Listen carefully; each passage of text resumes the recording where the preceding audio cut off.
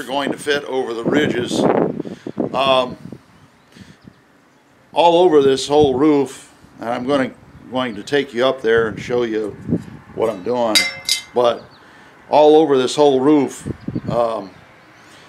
especially on the ridges, they put the nails there. The nails should have never been put in the ridges, but anyways they were, and so there are places where the ridge is all cracked, and these are going to go over those cracks. Nails that have popped like that, and what I'm going to do is I take this nail out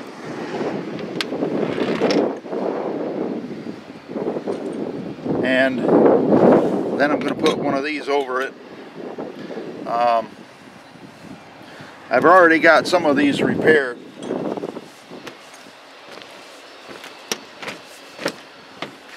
Right here.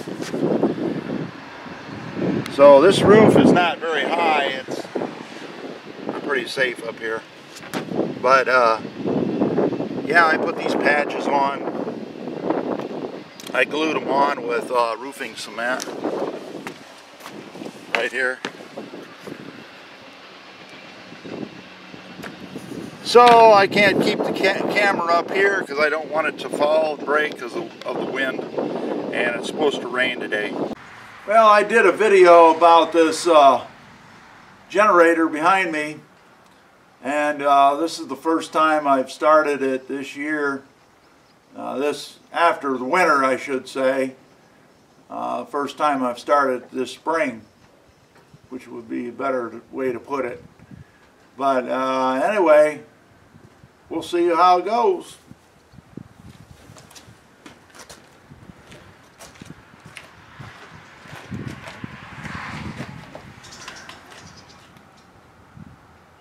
Gotta put the choke on first.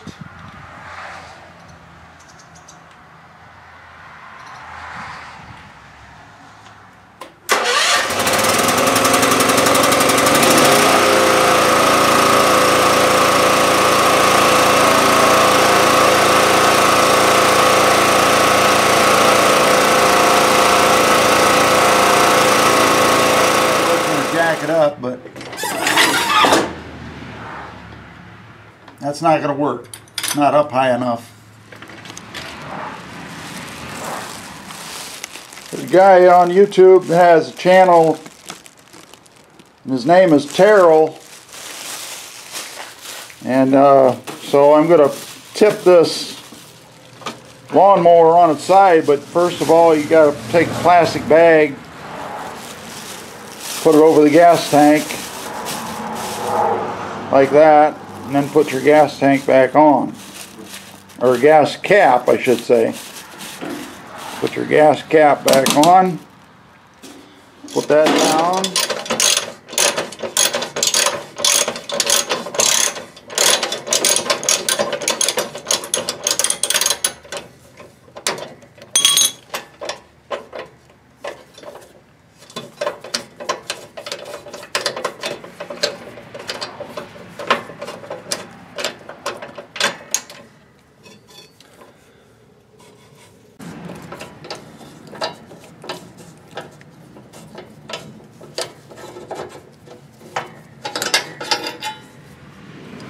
Well, I've got this pulley hooked up here. I'm going to try to lift my lawnmower, the front end of it, with that. So we'll see how that works.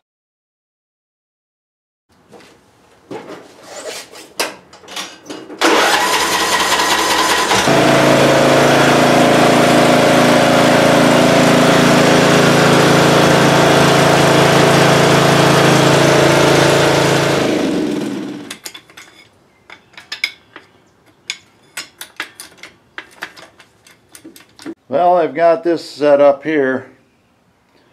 It's an old pulley fastened to a rope.